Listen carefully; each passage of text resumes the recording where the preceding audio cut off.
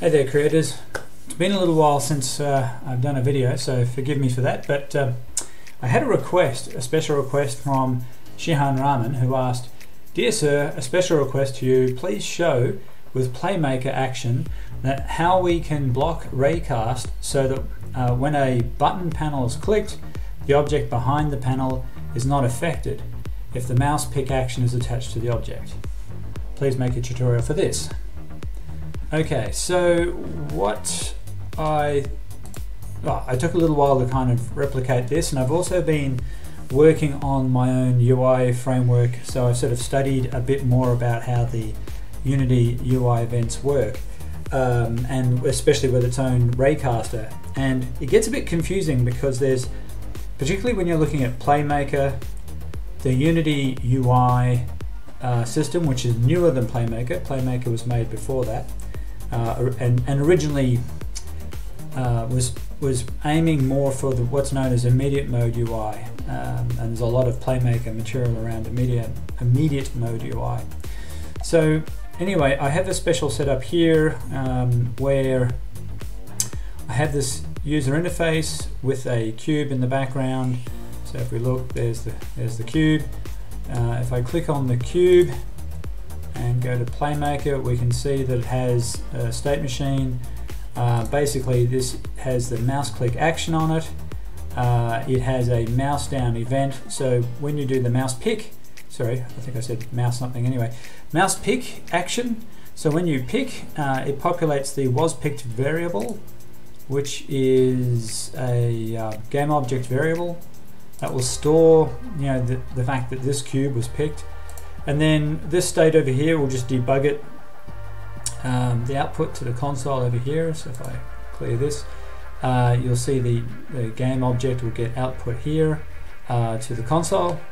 And we have here a panel, so there's just a panel above, a panel below, and some user interface. And I want to explain how UI graphics raycaster works versus the physics raycasters, and how all these things are sort of coming together and why it gets a little bit complicated. So let's hit play and let's replicate what Shihan was talking about, and we'll go from there. So first of all, now okay, right, now if I I have a masking panel, let me turn this off. So if I click on the panel where the cube is, we can see I've rigged it so that you actually get a warning. So if we click on the cube again, just to show you, back to PlayMaker, it's a warning here, the log level is warning. Okay, that's why that's a warning there. Now what I can do is, if I hit the spacebar, in the scene view up here, you'll see a red ray, okay? And the whole idea, this is another feature of the debug class, so you can actually get a ray drawn in the scene view. And so you can see here, as I move the mouse over the cube, that the ray is passing through the cube. So this ray is being projected from where the mouse is on the screen. Okay, so you've got the camera, and then you've got the mouse somewhere in the actual screen. You know, and of course the screen is the viewport of the camera. So where the mouse is, there's a point on the screen, and I'm using the camera to convert that into a point in world space, and then I'm projecting the ray through the camera, and that's what that red debug ray is. And so right now we're on the cube, and so every time I click there, we're stimulating this cube, right? And so that's the mouse pick, is a interaction that PlayMaker is setting up right for the actual cube. Now there's a few interesting things to notice about the cube. First of all, it's got a box collider, right? And if I uncheck that, let's just clear this on the console and go back here and click. Notice how nothing comes up in the console? So the box collider is what enables Mousepick to work. Now box collider is an element of physics, right? That means that the action, right, so if we look at PlayMaker in the state, this mouse pick action is actually part of physics. And in fact, if we look at actions in here, yeah, it didn't help me. Oh yeah, fine, I have to stop. All right, let's stop and have a little look. I think if we go to the actions thing in here, it'll actually be under physics as well, which gives it away, physics. Be funny if it, no it's not. Where have they buried it? It's probably an input. Yes, input, Mousepick. So this is something quite specific to, it's a setup that PlayMaker have created, but it's actually using the physics raycast to do it, which is why if that box collider is not working, you're not going to get anywhere. Okay, so it's a physics element, right? And that was actually a trick that you could use for ages in Unity. It's actually how click events are actually detected in Unity quite a bit that way. It's pretty standard stuff, and that's how they achieved it in PlayMaker. Now, I have effectively masked. I've made a panel that effectively masks this cube. So if I disable this here, we can see that the log is coming out. So you might be wondering, well, how did I do that, right? So this is really Shihan's question. So in this panel, right, so this is a masking panel. If I just disable the whole object, it goes away. In fact, let's do that. So let's re-enable the box collider just to prove that that's what makes it work. So if I click here, let's clear this. Okay, now that the masking panel's turned back on, if I click on the cube, nothing. If I disable the panel so the whole thing disappears, okay, we get the events, right? I didn't make it up. So the question is, how does that masking panel work? And basically, I've created a box collider, and that gobbles the physics event, right? The physics collision. So the collision happens because if we look at it in the scene, the box collider is here and the cube with its box collider is there. So this gets hit first and the cube behind it does not get hit. Okay, and that's basically how that works. So if I clear this, we can see it is absolutely masking it, and I can disable this box collider and you can see that the events are being registered. So because that's a physics click that does the mouse pick, you need to use a box collider to actually mask it. Now it gets a bit more interesting, right? The thing is, if let's have a look at, I've got some other UI down below here, and you can see I've got some animation rigged up and some more output and things. Now on this particular panel, the one that's got test masking UI events, it also has a box collider, but it's disabled. If I enable it, okay, the buttons are broken, right? And that's because this box collider, the physics event, is actually blocking even the graphics raycaster from working. So what's a graphics raycaster? So let's take a little look at the canvas. Okay, so the canvas, which is a part of one of these new Unity UI setups, is you have this graphics raycaster here. And so the graphics raycaster is a kind of raycaster which generates events. So you've got this event system thing, which is also part of the UI. The graphics raycaster, it detects collisions from a mouse click in an attached camera to any of the well, clickable objects in the UI. Okay, so it's a bit like the physics raycast, but this is done, it's cheaper than physics. It's not using physics to do it. It's not simulating collisions with a ray. So using the physics is probably a bit more expensive than using this graphics raycaster approach. And you can see that if we look at what was it? So for instance, if I disable the graphics raycaster and we go back to the panel and I yep, that's disabled. Okay, these don't work. We go back to the canvas and re-enable this.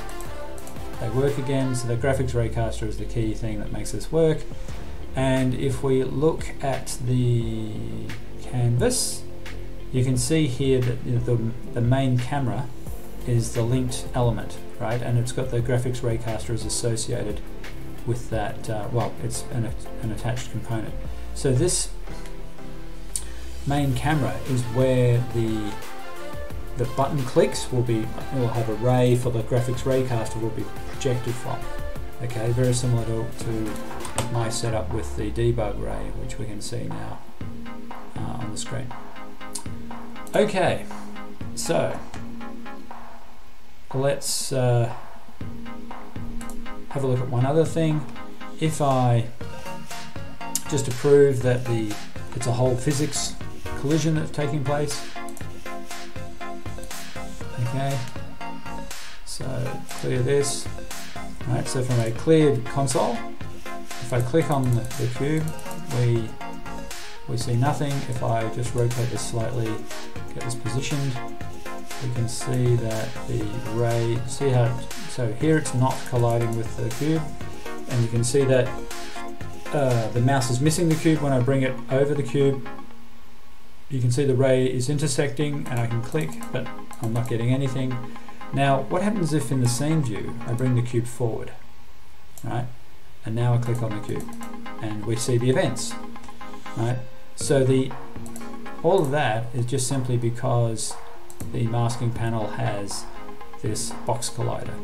The other thing I can do is I can edit the size of the box collider. So let's put the cube back, pop that back behind there. Prove first of all that this is not detecting anymore, it's not. Now let's change the size of the box collider. Oops, not with that though, on the masking panel. So edit, yep. Okay, so now if I make it, if I move that such that it's really, really thin and practically above, yeah, it is above the cube. So now when I click here, sure enough the events are created, but if I then bring that collider back down, it's masking the cube.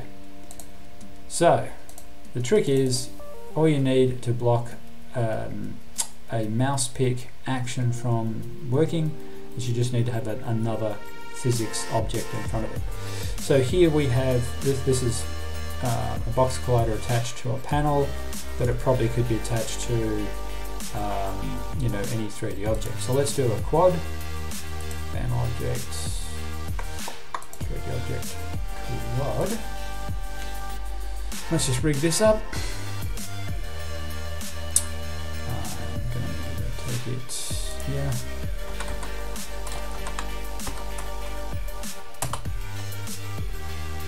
And make it huge.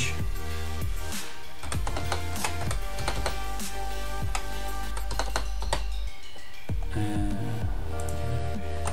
we are. Okay. Right, that's better.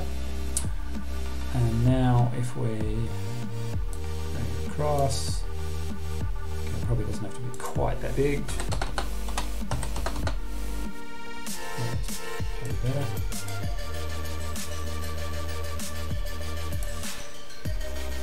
Divided box collider. That's good, mesh collider. That'll do. Perfect. So let's try this. Okay, can't really see the, okay, hold on.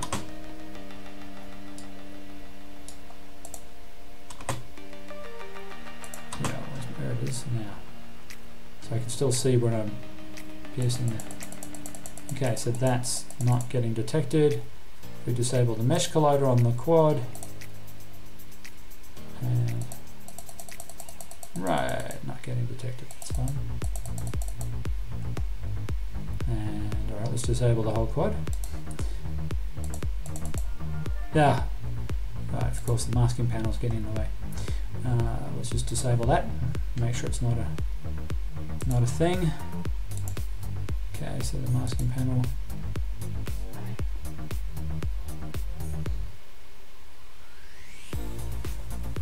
go. We should be able to now. Yep, there we go. Enable the mesh collider. And we can't do it anymore. Just disable the mesh collider. Alright, there. And sure enough, we can create more events. So any mesh collider or box collider, any physics collider can block. Yep. Any physics collider, whether it's attached to a UI panel or any other object, you just need to have something in front of your object with the mouse pick in order to consume that that collision. That's really all you need. So it's that simple. If you want to mask a mouse pick, just put an object in front that has a collider, whether it's a box collider, a mesh collider, sphere collider, any kind of collider will do to consume the physics event. So I hope that was interesting to learn something about how the Unity UI works with its graphics raycaster and how physics works with the physics raycaster, and how PlayMaker is actually using a physics raycaster for the mouse pick event.